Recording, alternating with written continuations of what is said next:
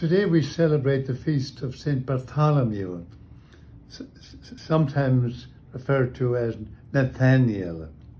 And Philip, the apostle, invited him to come and see the Messiah, really. And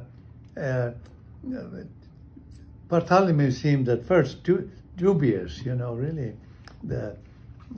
But anyway, Philip said to him, "Come and see." He came and he saw. And he became one of the apostles and gave his life for Christ. There should be something about your lives and mine that attract people to Christ. We may not, it may happen on a particular occasion that somebody is interested and you say, "Come and join the RCIA in the parish."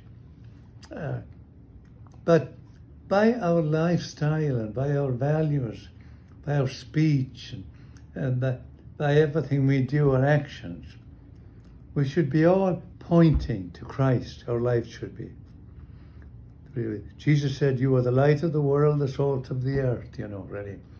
So we all have that. Jesus said, "As the Father sent me, I send you." All of us, we're sent. And our job is, in every aspect of our life, to invite people to come and see Jesus. God bless you.